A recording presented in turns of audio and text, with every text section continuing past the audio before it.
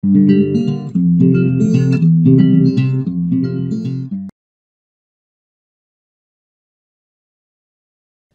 I'm Leoma Wells from the American Simmental Association, and I am the project manager for the Cowherd DNA Roundup project. We have been getting lots of questions about the AllFlex tissue sampling units and how to properly collect them. So I'm going to go ahead and do a demonstration on how you can properly collect a TSU sample and make sure that it gets shipped to us with fluid still in the tube and that it'll be usable for DNA testing. So first of all, you need an applicator gun. Yes, this is different than an ear tagging gun. You cannot take your AllFlex ear tagger and go and collect a DNA sample. So you have to get a specific gun that you can purchase from American Simmental for $35, or you can find any local AllFlex distributor and get one from them as well. So once you have your applicator gun, we ship out the AllFlex tissue sampling units in boxes of 10. So you can see here that they come in boxes of 10 and they are all labeled with their barcode off of the side of the TSU and all ready to go. So if I were collecting a sample, I have my box of 10, cow is loaded in the chute, I would take the sample out, load your TSU into your gun, and like I said, it should fit in there, the grooves, so it ends up looking like that. And then if you click your gun, you heard it click, and then you take your red guidance system, think of this like a rocket ship, take your red guidance off and you can throw that away. So you are left with the TSU loaded in the gun, ready to go. If you take the ear of the animal, so here's my cow's ear, doesn't matter where you punch this hole, okay, but you want to come at it typically from the back side is best. And if you take it, go through the ear of the animal, they might flinch, they might jerk away. I mean, you're putting a hole in their ear, as you can see. And so if you do that, then you are left with this in your gun, okay? You're gonna take your tissue out of the gun, and as you can see, what you're looking for, the person who's handling your gun, you are looking for the presence of tissue in there, and you can clearly see that I did get tissue loaded in the tube. You are also looking to make sure that this red cap on the top is completely sealed. And if those two things are done, you're good to go.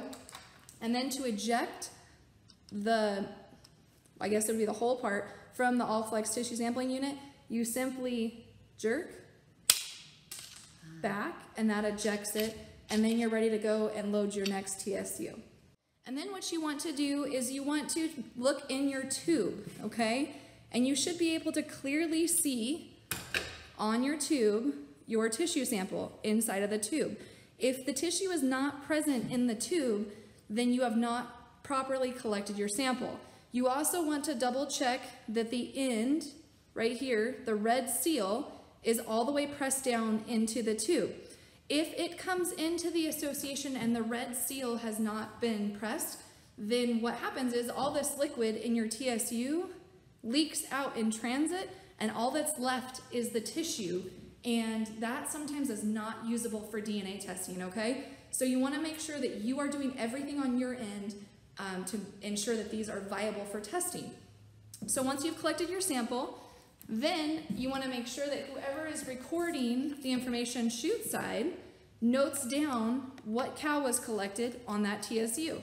So in this case, we're going to say A51. So someone would simply write down A51, or however you can identify that cow within your herd, and then you take the TSU that you collected and you stick it right back in there.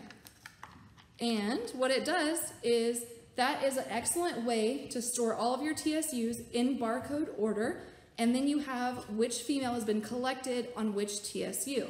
You can do that all the way down, and if you end up having some of the samples that you don't use and you need to ship these in to me, you simply take a pair of scissors and you cut through the cardboard, okay, and I'm going to show you. So these inserts in the boxes come out, and so you can just take this insert out, and then you simply just cut the line. You keep the unused TSUs because you've paid for those, and then you ship the other TSUs into me here at the office if you're participating in the Cowherd Roundup project. And so that is an excellent way to keep them stored and organized chute side, and hopefully alleviate any questions or fuss when you get back up to the house and you wonder which cow got collected on which TSU. So if you have any further questions about TSUs, how to properly handle them, contain them, give us a shout. I will show you one more item to note. A lot of times our Simmental cows, especially up here in the north, are a little bit fuzzy in the ears. So you can see that this one came in with a little bit of hair attached to it. The biggest thing with that is it doesn't bother the DNA sample, but you want to make sure that the seal gets properly sealed. So especially when you have that much hair in there, you number one want to check that there is a tissue sample inside, and number two, you need to check that your red top is sealed because it has quite a bit of hair poking out there. So you don't want this to arrive and not have any fluid left in the tube. So for any TSU, tissue sampling unit questions, please give us a call or send us an email. We're more than happy to help you out. We realize that sometimes this is not intuitive, especially the first couple times that you do it, but we hope that it'll get more routine as you continue going. And it's an excellent tool to use chute side because it doesn't slow down the process through the chute. So just to wrap up, if you do have any questions, our email is cowdna@simgene.com. The sim part has 2 M's and gene is like genetics. cowdna@simgene.com. Thank you and have a wonderful day.